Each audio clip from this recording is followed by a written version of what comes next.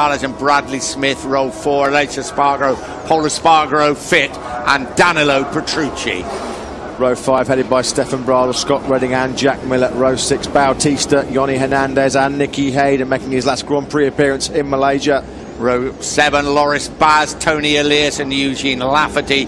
Row 8 Mike DeMeglio, Ant West and Damien Cudlin.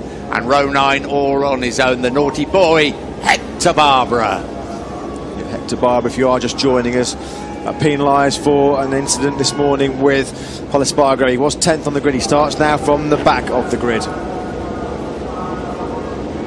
The moment of truth is getting closer. Will we have a new 2015 MotoGP World Champion? Can Lorenzo claw back anything advantage? Can the Yamahas match the pace and the speed of the Hondas at the front? Stay with us, because we are about to find out.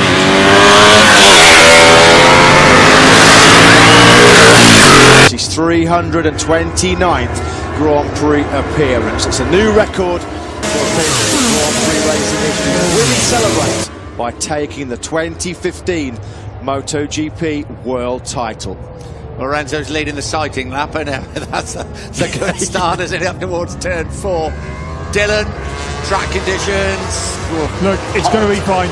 It is quite hot and humid. It is a little bit warmer than it was in Moto2, but the good thing is this rain that they thought might come has stayed away. That doesn't mean that the teams won't be prepared.